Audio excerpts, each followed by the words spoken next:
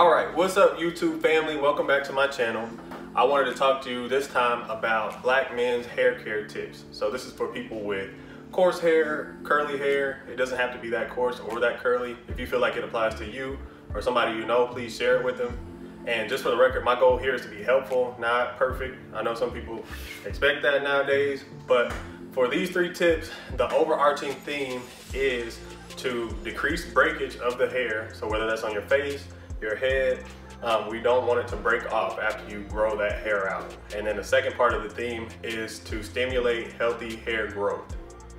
Okay, so let's jump right into it. With tip number 1, it is to use a moisturizer and conditioner. And these 2 things are different. I don't even know, or actually when guys will get a chance to talk about this, it's not like we had a class or anything about our hair. I know ladies talk about it more. But anyway, a moisturizer and conditioner are a little bit different. So moisturizers go a little bit deeper into the hair follicle. The most moisturizing thing that you can do to your hair is to add water. But the thing about moisturizing with water is that it doesn't stay inside the hair follicle very long. So it'll evaporate pretty quickly.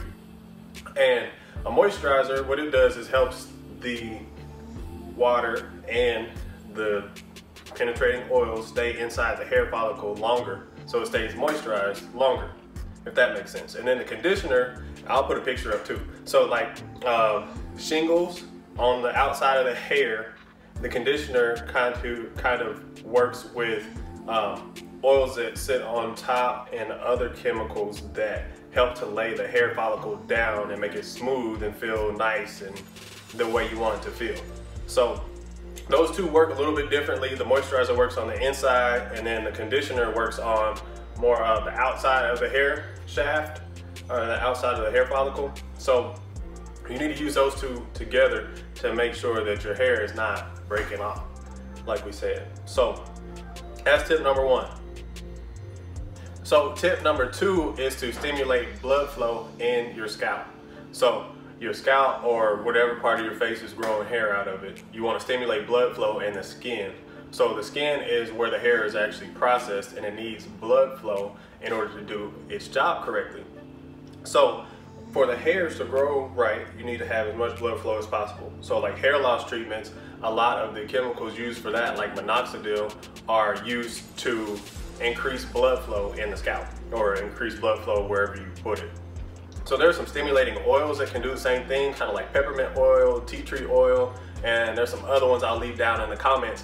But what you want to do is either manually stimulate or manually and with some type of oil or product stimulate the blood flow to your hair. So brushing stimulates hair growth, it stimulates the blood flow, and also combing through, but combing like the skin, or like brushing the actual skin, that stimulates the hair growth and hair blood flow, which stimulates the growth. So same with the scalp and beards, you want to stimulate that blood flow with either like manually with a brush or a comb, massaging through. If you have longer hair, you want to make sure that you can stimulate the blood flow. So that is tip number 2. Tip number 3, last but not least, is tip number 3, and that is keeping your scalp or your facial pores unclogged. Wherever you want the hair to grow, you don't want it to be clogged up. And the way that that does get clogged up is from either your natural oils or your products being left alone too long. So you don't want your natural oils to sit on your scalp and then accumulate dust, dirt, and debris from your everyday life on your scalp too long. Because when it stays there too long, you'll build up bacteria and it'll get down into those pores, and that won't help stimulate blood flow, at least not in a positive way. You don't want it to be inflamed and have blood flow because there's some type of like bacterial buildup or infection. So you want to make sure you keep your scalp pores unclogged, and you want to do that with a shampoo. You want to do that by, like we were saying, stimulating that blood flow by brushing, combing, at least massaging through to make sure there aren't any clumps, to make sure that you don't have any areas that are like matted or left alone for a long time, because just like anything else, if you just leave it alone, it won't grow.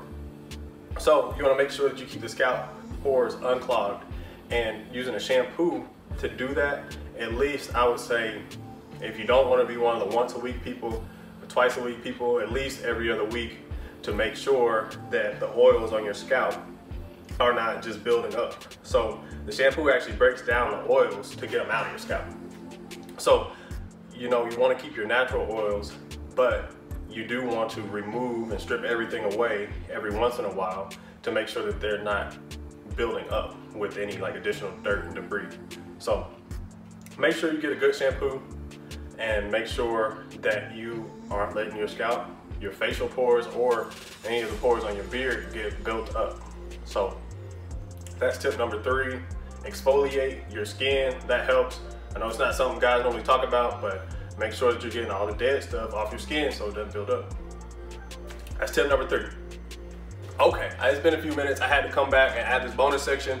There's 3 other things that'll help too, but I didn't want to add them in and make it confusing. So 1, wear protection. This is one on the bonus list. So wear protection. So that's some type of like satin cloth, a do-rag, a satin pillowcase to keep your hair from letting all the moisture get sucked back out when you go to sleep. So if you got a cotton pillowcase, if you got a cotton pillow, when you lay down, it will suck all of the conditioners, all the good stuff, the oils that you just put into your hair out. So that's number 1. Number 2 is getting enough sleep so that your body can heal itself and repair and grow those new hair follicles out. So sleep, and then water, making sure that you're hydrated. Most of us most likely don't drink enough water. I'm not gonna say exactly how much because I'm not a doctor, but I like to drink as much water as I can. It's usually not a half a gallon. I try to get a half a gallon in a day, but it will help. It'll help you boost your mood overall and increase your hair productivity, if that's what we want to call it. That's what this is about, right? So, no, go ahead and like or subscribe. Share this with somebody if it helps them, if it helped you.